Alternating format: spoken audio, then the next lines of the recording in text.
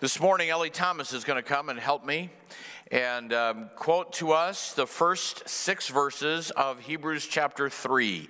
Jesus is greater than Moses. Therefore, holy brothers and sisters who share in the heavenly calling, fix your thoughts on Jesus, whom we acknowledge as our apostle and high priest. He was faithful to the one who appointed him, just as Moses was faithful in all God's house. Jesus has been found worthy of greater honor than Moses, just as the builder of a house has greater honor than the house itself. For every house is built by someone, but God is the builder of everything. Moses was faithful as a servant in all God's house, bearing witness to what would be spoken by God in the future. But Christ is faithful as the Son over God's house, and we are his house, if indeed we hold firmly to our confidence and the hope in which we glory. Thank you. Give Ellie a hand this morning. Thank you, Ellie. I shared Wednesday night, the primary reason I'm doing this is to provoke some of you to jealousy. If they can memorize those portions as they're doing every week, you can do a verse or two in your lifetime. So put that on your agenda for the year ahead. Been talking about Jesus is better. He's a better Savior. First week, better than the angels. How many are glad that we have a Savior who isn't the angels, that Jesus is a better Savior? And the warning that came with that in chapter 2 was that we need to pay attention. We need to pay attention. And chapter 3 continues to challenge us, warn us, because the touchstone is Jesus. He's the cornerstone. Everything builds off of him. How should we respond to this better Savior? And chapter 3 says to not let your heart get hard. How many of you know it's easy to let your heart get hard? I'm telling you, I'm seeing some things happen, obviously, in this coronavirus era that I've never seen before. Never imagined a day would come, the churches would have to shut down, and I get all that was involved in that. Never imagined that I'd see the Capitol stormed, whatever you believe about that, and whoever was behind it, it's a whole other story. Just never believed I would see that, and I never believed I'd see the rise of people who don't like people in ministry. People in ministry who don't like people. The tide is rising. I had another pastor talk to this week who said, something's wrong with me. Right now I just don't like people. And it's easy right now to be caught up in the anger and the tension and the frustration and let your heart get hard and not like people. It's one indication that your heart is hard.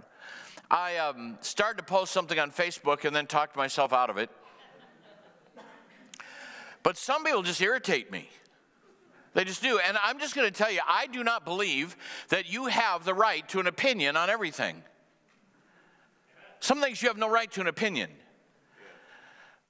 Former young man grew up in our church that's gone on an alternate lifestyle, did a big blast on Facebook. Know the young man well, that most pastors are driven by money and power. And I just thought, you don't have a right to that opinion.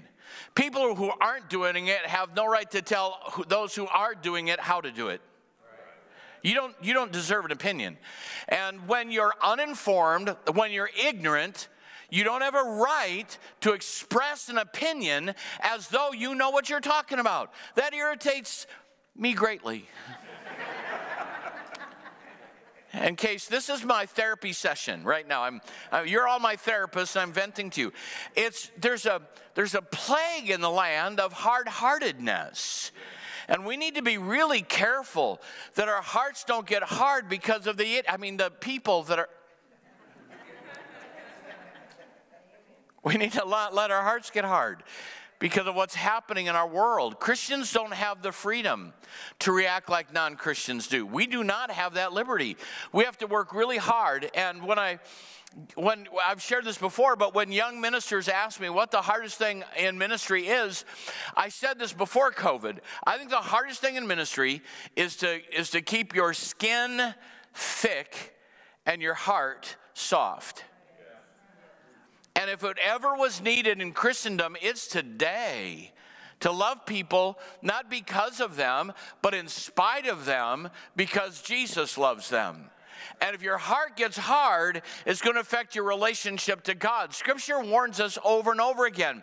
In Exodus chapter 7, verse 13, Pharaoh's heart became hard and he would not listen to them, just as the Lord had said. What happens with the children of Israel leaving Egypt and the armies of Egypt being drowned in the Red Sea? And all that happened was simply because Pharaoh let his heart get hard. The Bible says in Deuteronomy 15, if there's a poor man among your brothers in any of the towns of the land that the Lord your God is giving you, do not be hard-hearted or tight-fisted. You see, those go together. Hard-heartedness produces a miserly mentality. You'll become tight-fisted. Zedekiah rebelled against King Nebuchadnezzar. It made him take an oath in God's name. He became stiff-necked and hardened his heart and would not turn to the Lord. That's what happens when your heart gets hard. You turn away from him. And Jesus said to his disciples, why are you discussing the fact that you have no bread? Why are you talking about that in the feeding of the 5,000? Do you not perceive or understand? Are your hearts hardened? If your heart's hard, you're not going to be able to perceive what God is trying to do in us and through us. The Bible says in Ephesians, they're darkened in their understanding, alienated from the life of God because of the ignorance that is in them due to the hardness of their hearts. It's a dangerous thing. Do you know even the secular world recognizes the danger of a hard heart? One writer said, if the heart is hardened, the intellect is darkened. This wasn't a Christian writer. If the heart is hardened, the intellect is darkened. Think about that a moment. Another one said, the hardened heart will ruin my emotions, my happiness, and my memories. It'll ruin my emotions, my happiness, and my memories. And then a little longer quote, just from the secular realm. We're not born with hard hearts. We're born with soft and tender hearts that more often than not are mishandled and consequently broken. How many of you had your heart hurt because it was mishandled? The pain is always harsher than expected when each fragment turns to stone. So we pile them high to form a wall of protection around us, determined never to experience such terrible pain again. That is how hearts become hardened. Ironically, our refusal to dismantle the wall is how and why we continue to suffer. Out of the hard pieces of our heart, we build walls to protect us. And let me just give you quickly a ministry called Crosswalk lists 7 indicators. Not my message, but I want you to get a sense of what we're talking about a hard heart. What are the marks from a Christian perspective of a hard heart? Number 1, a lack of understanding. You won't be able to understand what's going on in the spiritual realm if your heart's hard. Number 2, bitterness and resentment. That's a mark of a hard heart. Isolation from God and others, withdrawing, not interacting. A refusal to forgive is mark of a hard heart. Indifference, pride, and listen to this, a refusal to serve or be ministered to. It's a mark of a hard heart. Those are the things we need to beware of. Hebrews chapter 3 says, we have a better Savior, better than the angels. You need to pay attention because chapter 3 then says, he's better than Moses. Now that's as good as it gets in Israel. Moses is the man. He's the hero.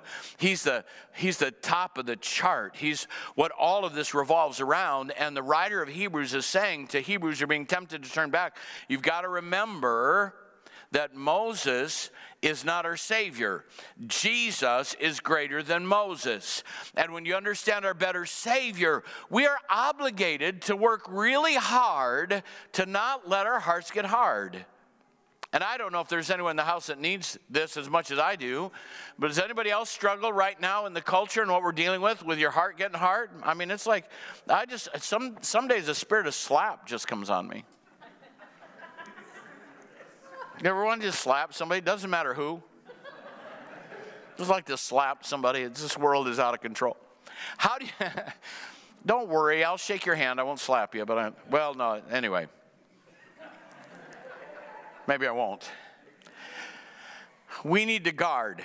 And Hebrews chapter 3 is all about how to do that.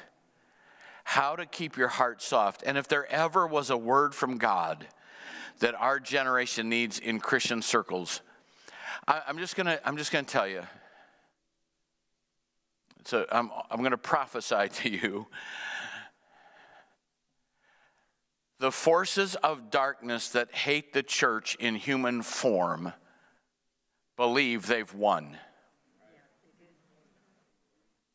And we need to show them that they haven't.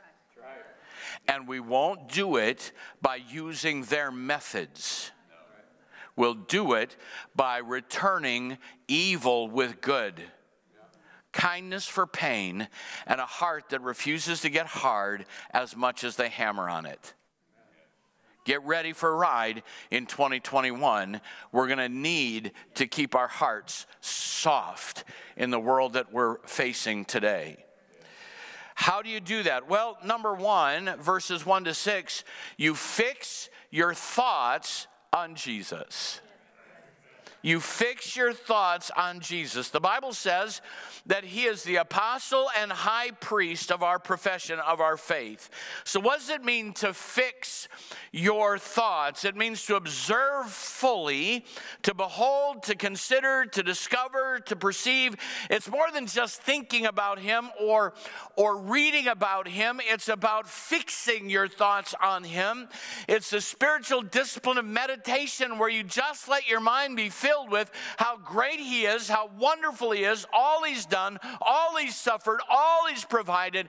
And when you see them spit on him, when you see them curse him, when you see them nail him to a cross, when you see all that happen and hear him say, Father, forgive them, for they know not what they do, you see him dealing with bullheaded and stubborn, ignorant disciples that don't have a clue what's going on, and then he entrusts the church to them.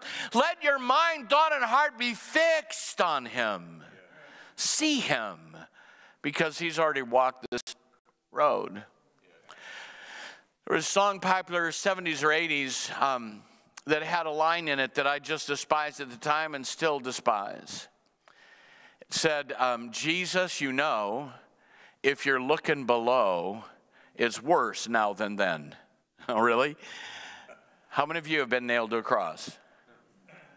How many of you have been crucified, spit on, cursed as the way that Jesus was?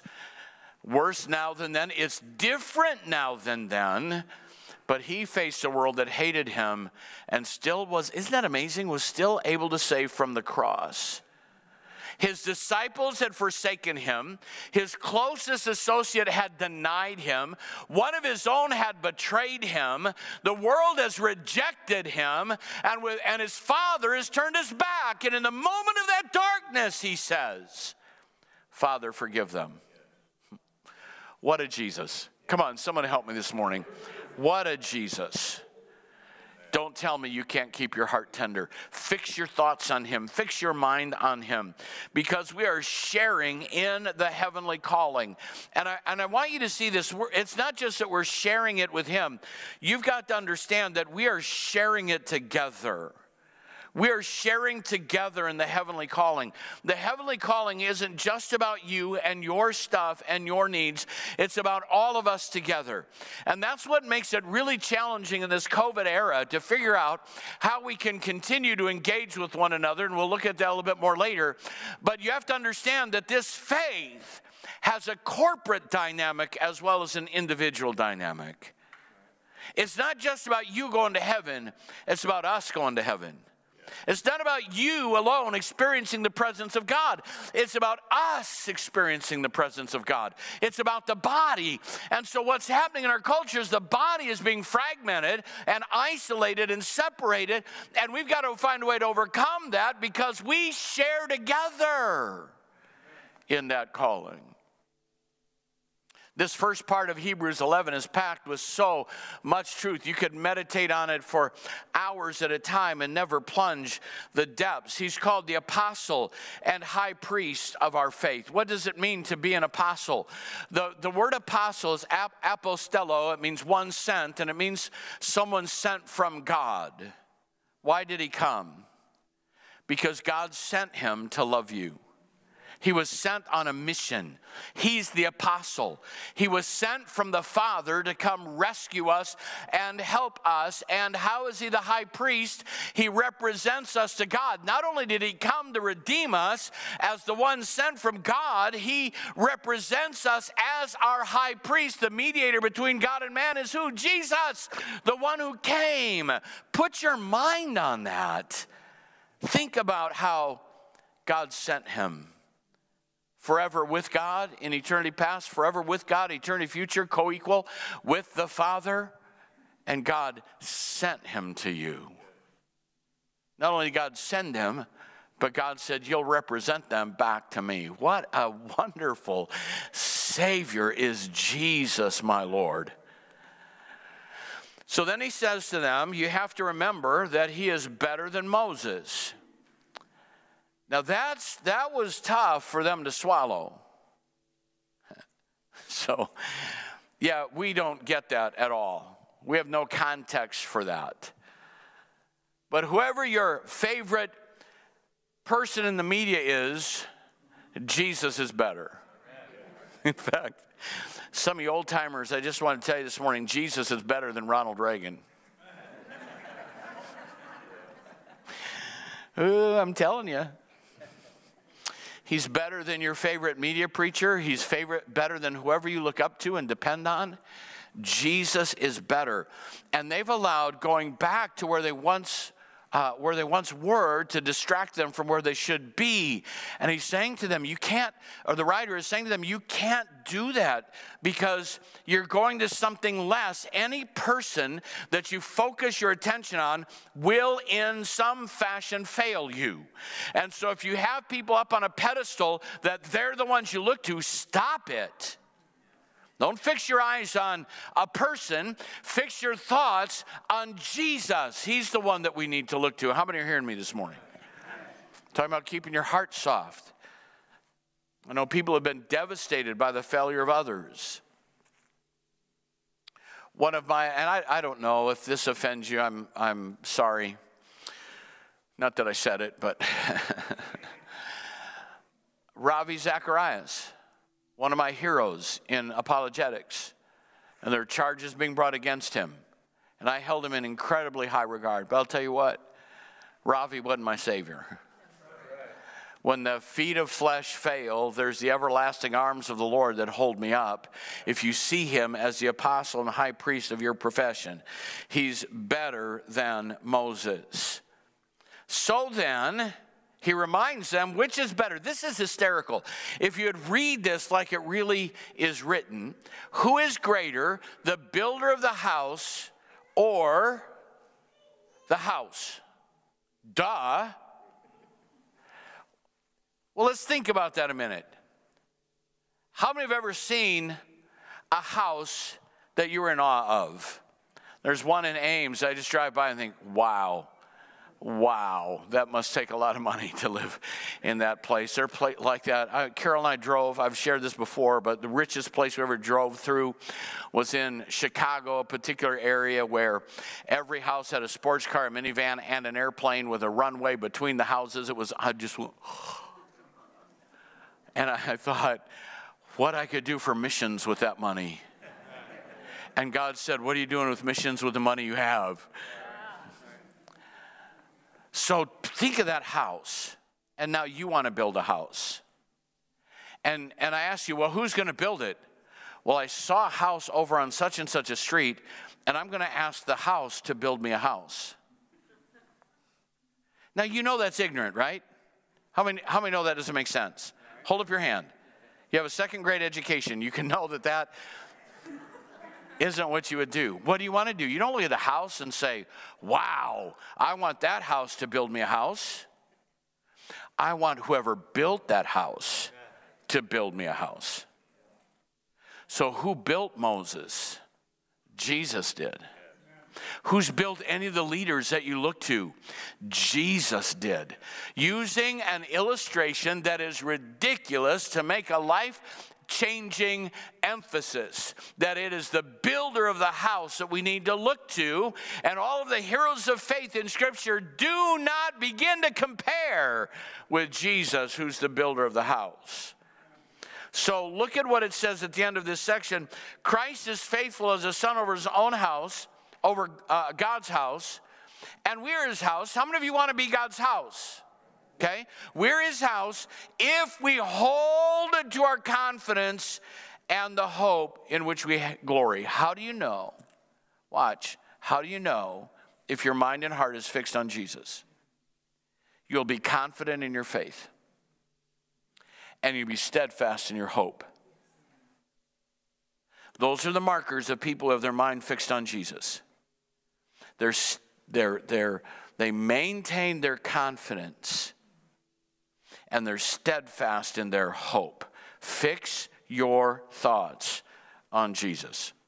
Now, this word fix, one of the commentators I like to read commentators from 100 years ago because they're not caught up in the entrapments of the present age, and you get a little clearer sense of the text. And McLaren says that the word implies an awakened interest. What does this mean? Listen, this was powerful for me. The word fix implies an awakened interest, a fixed and steady gaze. And that is almost the alpha and omega of the Christian life. Doing that is the beginning and the end of the Christian life. So live in the continual contemplation of Jesus, our pattern and our Redeemer, is the secret of all Christian vitality and vigor. There must be no languid look as between half-opened eyelids, as men look upon some object in which they have little interest. But here there must be a sharpened gaze of interested expectancy, believing that in him on whom we look, there lie yet undiscovered depths and yet undreamed of powers which may be communicated to us. It's not a half-awake look, it's a fully awake embracing. What more can I learn? What more can I see? What more might he reveal to me? That's what the author of Hebrews is calling us to protect a hard heart. Fix your mind on Jesus. Second, you ready for this? Because this is going to get a little challenging here. I'm going to kind of step on your toes a little bit, so I'm going to ask your forgiveness ahead of time. You need to learn to listen for God's voice. You need to listen to God's voice. Verse 7 says, so as the Holy Spirit says, today, if you'll hear his voice, do not harden your hearts as you did in the rebellion. Now, it's really saying to us that we need to today to hear the voice of God. I get that. But I'm convinced from the structure of the text that there is a direct relationship between hearing the voice of God and not hardening your heart, that they run together. Communion with God is essential to keeping your heart soft. You have two choices as a believer. There's only two choices. You either hear him or you get hard. You either hear him or you get hard. You say, well, Pastor, I don't know if I've ever heard his voice. Okay, ready? I'm going to push a little bit here because I want you to get this. I don't want to hurt your feelings. But when you say to me that you never hear his voice, you're telling me you're not a believer. Because Jesus said in John, my sheep hear my voice. So if you're saying, I never hear God speak to me, then you've never really encountered him. You have a religious faith, but not a dynamic faith. Now, I'm not going to leave you there. Don't bail on me yet, but I want you to hear what you're saying. When your confession is, I never hear the voice of God, Jesus says, you're not one of my sheep, because my sheep hear my voice. So let's pursue that a little bit. You need to have a mindset that submits and obeys the voice of God.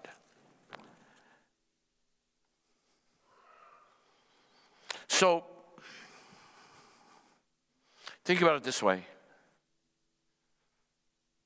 I want to take away from every believer the confession that says, I never hear God's voice.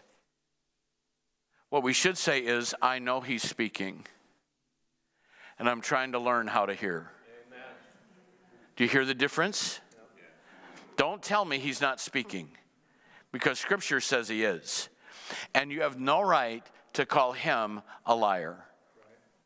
When you say God is not talking to me, you're calling Jesus a liar, because or you're not one of his sheep. So what should you say? Because I know people that struggle, and I struggle sometimes hearing the voice of God. What we should say is, I am trying to learn how to hear the voice of God, and I'm struggling with that. I need some ability, some help in learning how to hear his voice, and there are ways to do that, but let your confession be, I am trying to grow in hearing him. Don't ever accuse him of not speaking. You see the difference? Because when you accuse him of not speaking, that will isolate you from him, and your heart will get hard. But if your mindset is, I know he's speaking, I just need to learn how to recognize his voice, because he is speaking to us.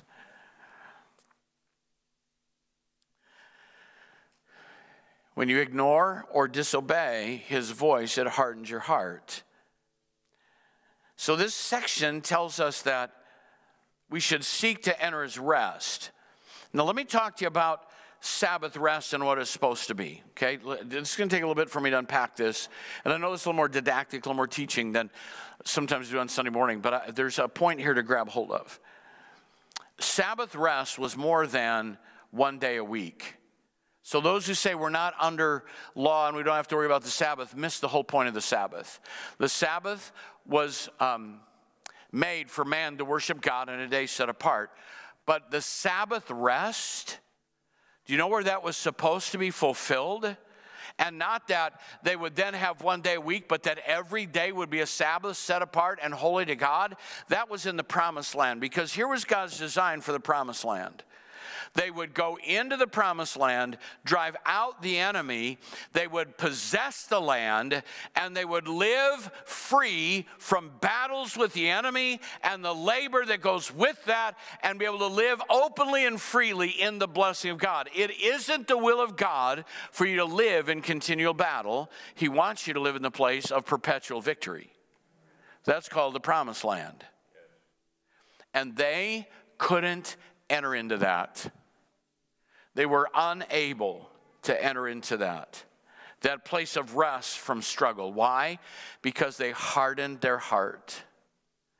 Now, it gets to that a little bit more later, but in this section right here, let me just encourage you that if every day is a battle, every day is a struggle, every day is a fight, that's not where God wants you to live. He wants you to live in a place not of denial or foolishness or blaming others, but in a place where you enjoy the favor of God every day, regardless of what's happening. There was a teaching years ago called Bridehood Saints, and I just think it's a calling for all of us that we would live in the Promised Land, seated in heavenly places in Christ, our hearts kept with peace and filled with joy. You can live there, and that's the Promised Land for the believers today. The fulfillment is the enemy's driven out and you possess the land, and we have Sabbath rest every day in our relationship to God. But they couldn't enter in because of their unbelief. They didn't believe. Watch, you will never possess more ground in God than you believe you'll possess. I know that's simplistic, but you will never possess more land spiritually than you believe you can possess. We're self-limiting because we don't believe that the provision of God is real. I'm talking about keeping your heart soft. It can happen. But you have to hear his voice. God wants to talk to you. And often he talks to us in ways that are different than we expect. I've had God speak. I've heard God's voice come out of my wife's mouth. I've heard God's voice come out of books I read. I always hear God's voice come out of the scripture that I read. It's not like I'm sitting around and all of a sudden there's this big booming voice. This is my beloved son in whom I well please. Tell everybody to listen to you.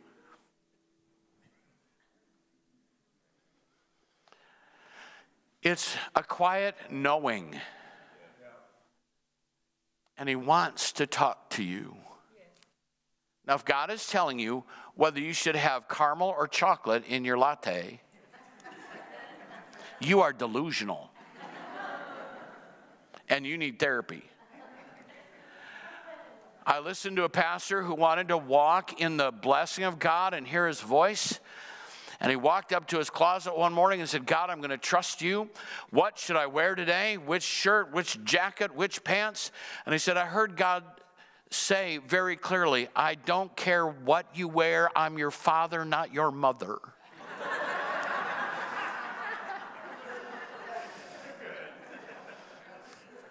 You have a brain, child. Use it. But along the way, there's a voice behind you saying, this is the way. Walk in it. It'll keep your heart soft. He will correct you. He will talk to you. God, how we want to hear your voice. How we want to hear your voice. Those who hardened their heart couldn't enter into that place of rest. Third, verses 12 and 13, we need to encourage one another daily. Oh, yes, hallelujah. That's why I have Facebook. I'm there to encourage one another. No, I am there to point out to all the morons how moronic they are in this moronic world. That's why I have Facebook. Do you know that you will become like what you communicate? And if you're constantly cursing the darkness, before long, you will become the darkness. What you're confessing out of your mouth is what you will become. Sinful and unbelieving hearts cannot respond to God.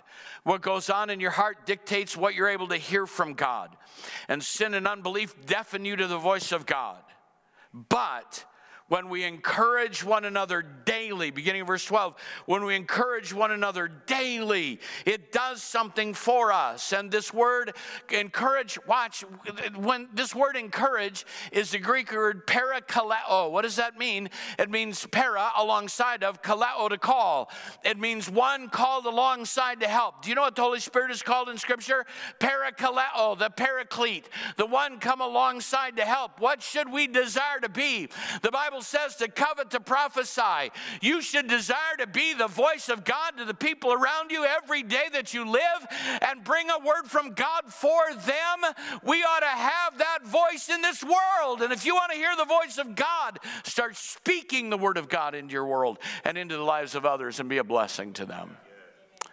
To encourage and build up. It's why we're here. If you want to keep your heart hard, just keep talking about all the junk. Listen, we all know it's bad, right? How many know it's bad? We all know it's bad. How many of you are tired of COVID? There was a big I am back there somewhere. How many of you are tired of quarantine and isolation? How many are tired of the lies and the misinformation and all that's happening out there? And yeah, I'm tired of it all. But if all you talk about are the things you're tired of, you will reinforce that spirit on yourself. You need to try to parakaleo, come along someone and encourage them. So I just feel like, I don't know if I come down off here, the back row up there can't see me, and that might be what you're hoping for, but if I came alongside Barry, put my arm around him and said, isn't this world stink? Yeah, it stinks. Isn't this terrible what's happening in the government? Yeah, it's terrible. And we went on and on for a couple hours. When we walked away, we're both going to be worse off than we started. That's right. But if I say, what's God done in your life today? And I'll tell you, Barry, I pick you out because you'll always have a story. This is one thing I know about Barry. He will always have a story of something God's doing in his heart that will bless me. If you're in a negative place, just get alongside this brother for a little while and you'll walk a little higher. He will encourage you. And when he starts to encourage you and you respond to encourage back and you're parakaleo, you're coming alongside each other to encourage one another in the faith, do you know what happens? You'll start walking a little taller. Your faith will be a little stronger. You'll feel a little better than you did before you started. And I'm not saying you can't talk about the realities realities of what's going on. There are times we need to process that. But if you want to keep your heart soft, then do something to bless somebody with your words every day. And it doesn't have to be spiritual. Some of you know that I like to roast coffee. I do enjoy roasting coffee, and I enjoy a good cup of coffee. It goes really well with pecan pie, but that's another story. So someone asked me if I'd roast some coffee that they wanted to give to a friend. So I said, sure. So I roasted coffee and gave it to this person to give to a friend that was also a friend of mine. How many are still with me? I know that's kind of convoluted. And didn't hear anything about it. I thought, well, I must not have liked it. And then I got a text. I said, Pastor Gary, this is the best coffee I'd ever had. At that point, I don't even care if it's true.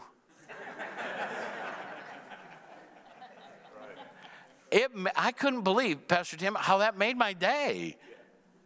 I blessed somebody. There's so much of my life, and I'm not going into those details, but there's so many times the devil will pile up attacks on me, and I feel like a complete loser. Why am I even getting up today? I battle that. But all it takes,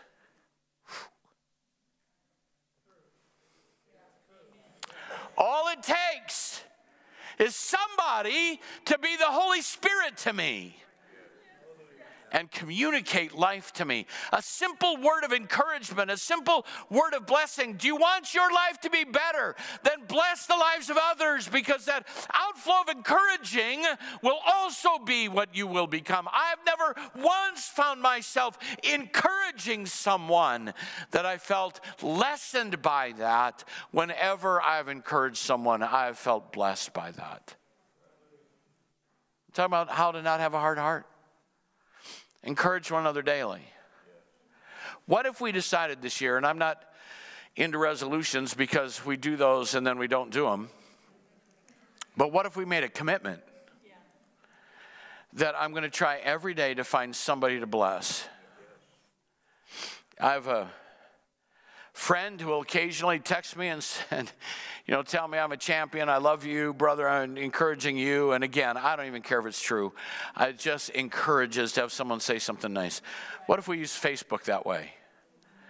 What if we use Twitter that way? What if we used all the other social media platforms that way to make sure that at least once every day I encourage somebody? What would happen to our church? I know that we're isolated, and small groups are hard to do right now, and we're going to find a way around that. But what if you didn't care anymore about whether the church made it happen? You just decided you're going to be a Berean encourager. I'm going to make sure I encourage somebody every day. I promise you, it'll be the antidote to what ails you. It'll keep your heart soft if you encourage one another daily. Not weekly, but daily. To encourage somebody. Because, verse 13, sin is a deceiver, so that none of you may be hardened. Look at that, by sin's deceitfulness. What will keep you from being hardened by sin's deceitfulness? Well, I'm praying and fasting, I'm calling down the devil, and I'm throwing him into the pit. What will keep you from being hardened by sin's deceitfulness is blessing people around you. Be the voice of encouragement. And last, number 4, verses 14 to 19. I don't know that there's any way that I can emphasize this as strongly as I feel it this morning. Hold your convictions firmly. Hold your convictions firmly.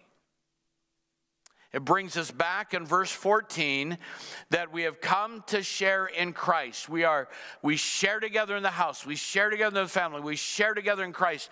This whole sense of community permeates chapter 3. We share in this together, not just individually, but corporately, not just personally, but as a group, as the body, in a mystical union with Christ. So we have to hold our convictions firmly to the end. Hold on tightly to the things that you believe. There are some things that we should not welcome in our hearts.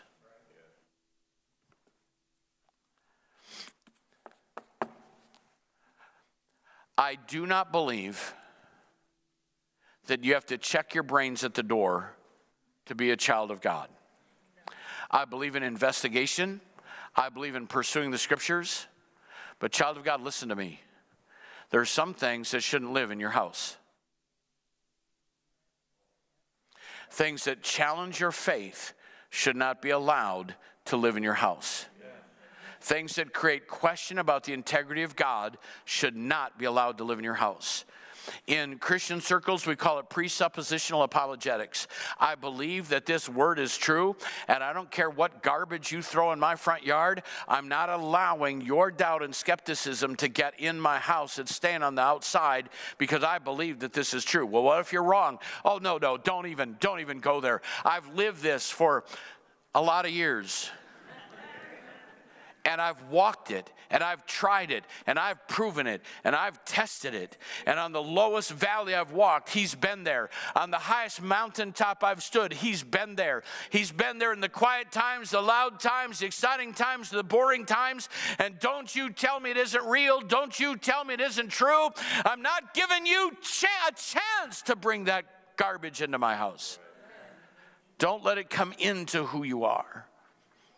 Because that's how it started in the garden. Did God really say? Did God really say? Hold fast to your convictions. Hold them firmly. A generation, watch, was kept out of the promised land because of the unbelief of their parents. Now, I'm going to read to you in this conclusion the scriptures to catch what the author of Hebrews is talking about. Watch this.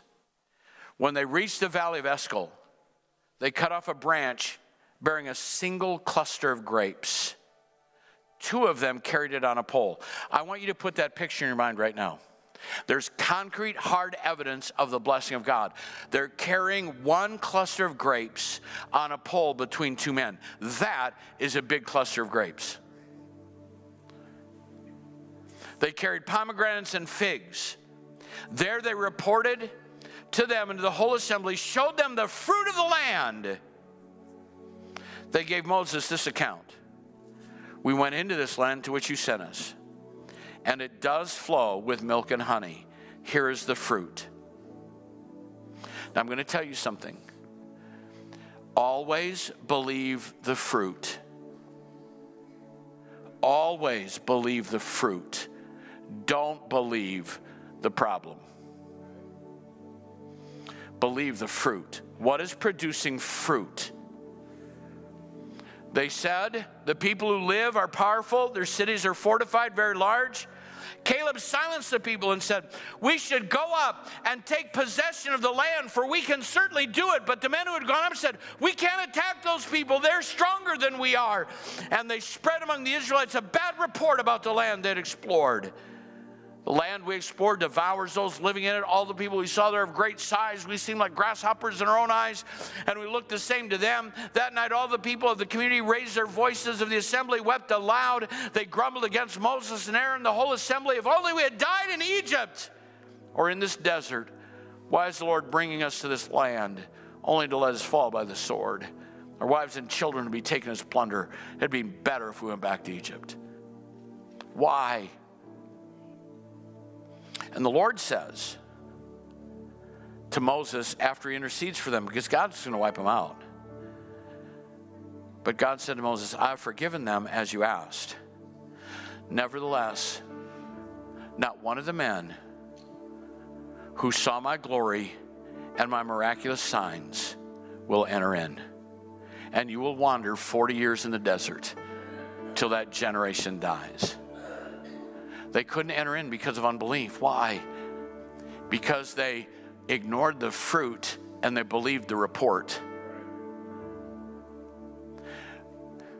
When the fruit doesn't match the report, believe the fruit.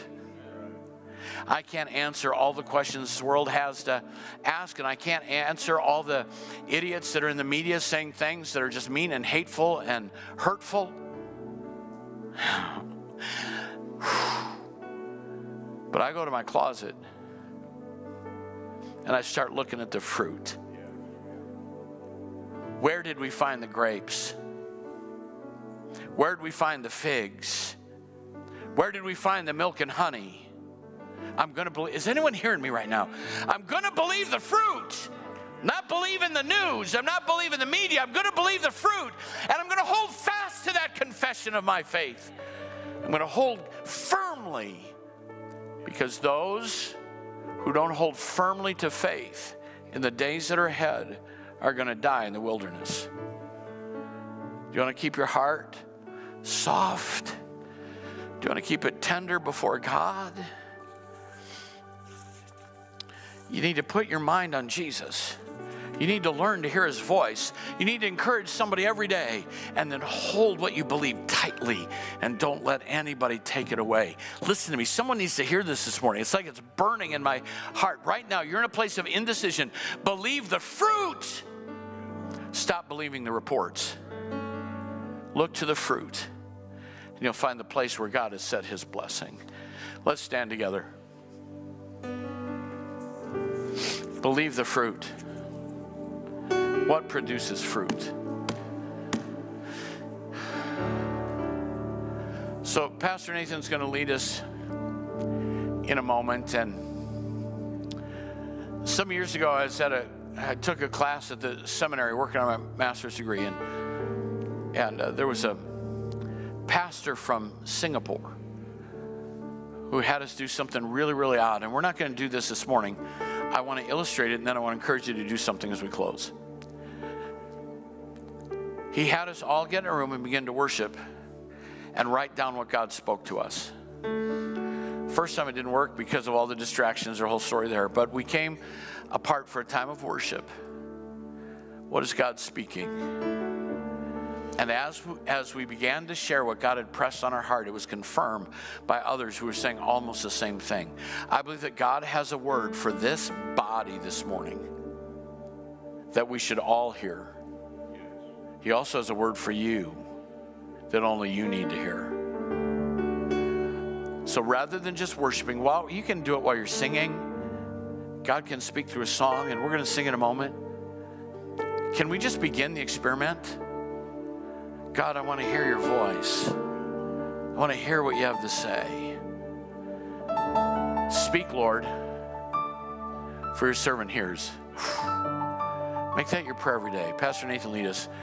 And let's just ask God for a minute if he would speak to us. Speak to us, Lord. We're listening.